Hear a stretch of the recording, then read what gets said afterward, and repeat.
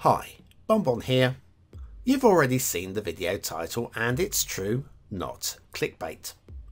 Today I have a tutorial which over 1 million Cities Skylines players should consider acting on immediately if you haven't already done so. Now, if you're a console player or if you never use mods, you are in the clear. You can safely skip this video and go back to watching cats falling off of tables or whatever. Now to the rest of you. If you play with mods, you'll know that some will break while others simply go obsolete. This is pretty much the case with today's featured mod, Network Extensions 2, or NExt2 as it is commonly abbreviated. You're probably sat there with a perfectly running city thinking that this video is simply scaremongering, and to some degree it is, but there is legitimate concern. In today's video I'll explain what's happening around the mod, why this is happening, and what you can do to protect your cities from being accidentally broken forever. I'll be explaining all of this as a non-modder. The news has been explained to me by bigger brains than I, and I'm simply relaying this message as a layman, in the way that I understand it. Now it is quite possible I'll get some very basic facts wrong. However, the overall message is correct and does need to be told. So, as you'll know, Network Extensions 2 is a fine collection of roads with impressive fully rendered tunnels, all available within one single mod. But wouldn't a simple collection of individual road assets have been more game efficient than a single mod which contained absolutely everything? Well, probably. But that wasn't the inspiration behind Network Extensions in the first place. Back then, there was a grand plan. Network Extensions was intended to be a fancy mod, not just with roads but with rail and likely a whole lot more too.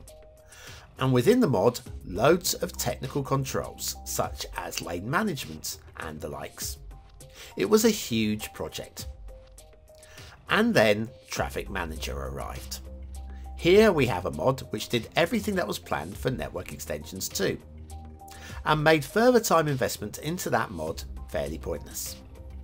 Luckily for us, the developer kindly maintained the mod as it was so that it continued to work after all of the DLCs and patches. And as you'll know, the mod still works even now. But what us mere mortals didn't know is modders have had to be very careful when developing new mods. There's some technical stuff at play here, but the simple existence of Network Extensions 2 made creating new mods far more troublesome.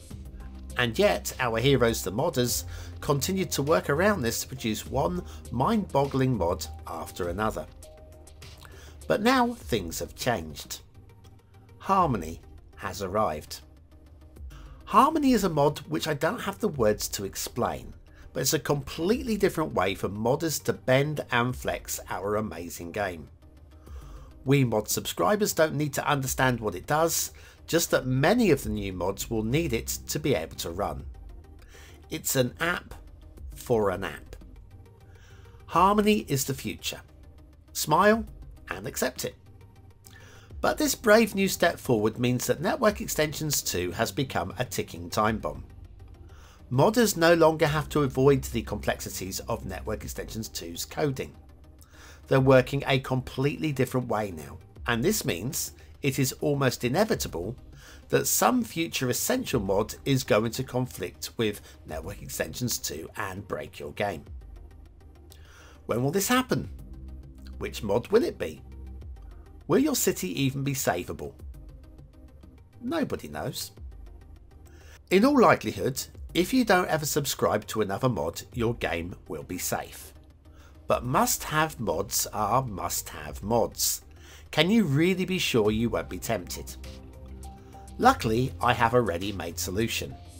It's quick and easy, and all of the links are in this video's description. First, head on over to the workshop and subscribe to Ron, the Network Replacer by Algernon.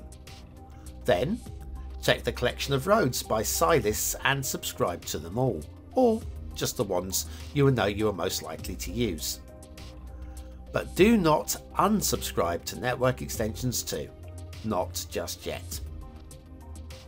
Now that you've got all of the weapons you'll need to preemptively save your city, it's time to launch your game. Go to the Content Manager, enable ROM the network replacer, and then load your city.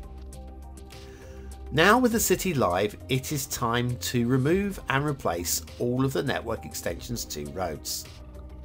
Use the hotkey, by default Alt-N, to open ROM's user interface. In the left window, any road names prefixed by the letter N will need to be replaced, as these are your network extensions to content. Click the top one, and all of these roads on the map will light up blue.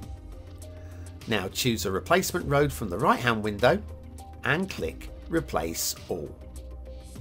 Repeat for all of the network extensions to roads in the city, and your job is almost done. Just one last thing. Head back to the workshop and unsubscribe from Network Extensions 2.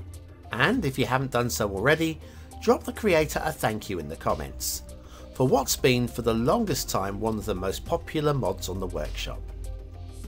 Now, when new mods launch, your city will be safe. There's no longer any risk of your obsolete road mod indirectly breaking your city, while the new roads you have will look pretty much identical to what you had before. And that's it. If this tutorial has been any help to you, please consider hitting the like button. To see more just like it, hit subscribe, and to be notified each and every time I upload a new video, hit the little bell. I've got some exciting stuff planned and I would love you to be there with me. Thanks for watching. I've been BonBonB and you've been very, very welcome.